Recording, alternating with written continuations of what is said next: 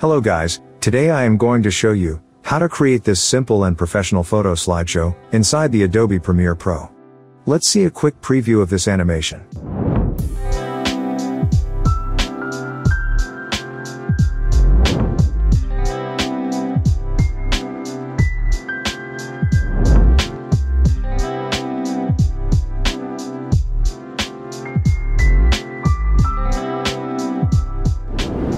This video is sponsored by 𝐿𝐻𝐿24. 𝐿𝐻𝐿24 provides the latest software, Windows 11, Microsoft Office, Windows Server, and more. You can purchase this software at a discount price.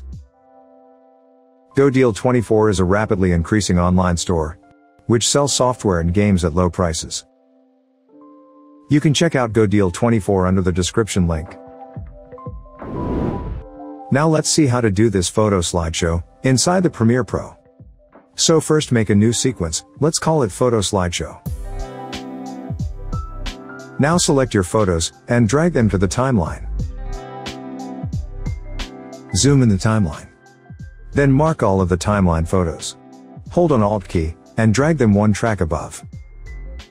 Now disable the top layer. Then deselect the images and select the first image of the bottom layer. Now move over to the Effects tab and search for Gaussian Blur. Apply this effect to the first image on the bottom layer. Then go to the Effect Controls tab.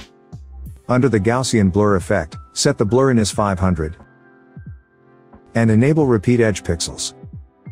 Now select the Gaussian Blur effect, click Ctrl+C to copy this effect. Now select all the other images, bottom track of the timeline. Then click Ctrl+V to paste the effect. So you can see the Gaussian blurriness effect is applied to all other images. Now enable the top layer. And select the first image of the top layer. Then make the scale size around 70. And make a keyframe on it. Now move few frames forward. And set the scale size 75. So it'll make a simple zoom animation. To make this animation more smooth, right click on the first keyframe, and select Ease Out. Then right-click on the second keyframe, and select Ease In.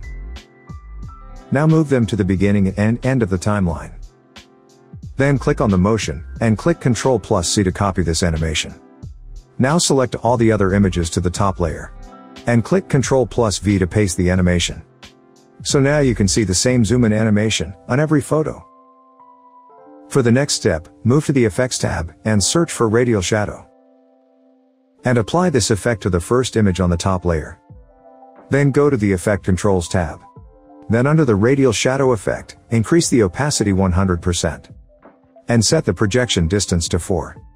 Enable Resize Layer. Change the shadow color to white. Now edit the light source until the borders are the same on all the sides. Okay, it's perfect for this photo. Next, we are going to apply another effect, it's called Drop Shadow. And apply this effect to the first image on the top layer. Move over to the Effect Controls. Then under the Drop Shadow effect, increase the distance and the softness. So it will make a nice drop shadow under the photo. Then again do the same thing, copy these effects, and paste them to the other images. And first make sure to select the Radial Shadow effect, then hold on the Control key, and select the Drop Shadow effect. Click Ctrl+C to copy these effects. And mark the other images of the top layer, and click Ctrl+V to paste these effects. Now you can see the other photos have a white border and the drop shadow. For the next step, we are going to apply our last effect, which is called Basic 3D. Apply this to the first image on the top layer. Then go to the Effect Controls tab. Under the Basic 3D effect, set swivel value 4 degrees. And set the tilt video -4. Then make keyframes on swivel and tilt. Then move few frames forward. Change the swivel value -4. And change the tilt value 4. Now mark these first two keyframes, make them ease out. And make the last two keyframes ease in. Then move these keyframes at the beginning and end of the timeline.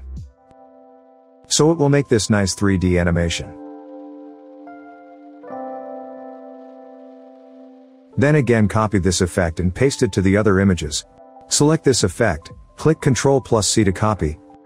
Mark the other images of the top layer. Then click Ctrl+V to paste this effect. So now you can see this 3D animation of all the images. And the last step, we are going to add a transition between the two images. Move over to the Effect tab, and search for Slide Effect. Now simply drag and apply this effect between these two images. Apply it to the bottom track as well. So as you can see, it slides to the next photo. Also, you can change the slide direction, so select this slide effect, and move to the Effect Controls tab. Then click on any triangles you want to change the direction. In my case, I'm going to select the top triangles, and do the same thing to the bottom track. And that's it. Let's apply the slide transition to the next image.